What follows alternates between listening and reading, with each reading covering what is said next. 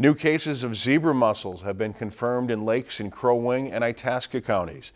The Minnesota DNR has confirmed zebra mussels in Serpent Lake in Crow Wing County and in Dora Lake and connected waters in Itasca County.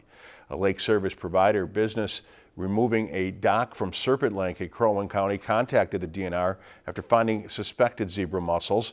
DNR invasive species specialist confirmed zebra mussels attached to vegetation hanging from a removed dock at a second location at the Highway 6 210 public access point about 1.3 miles away from the originally reported location.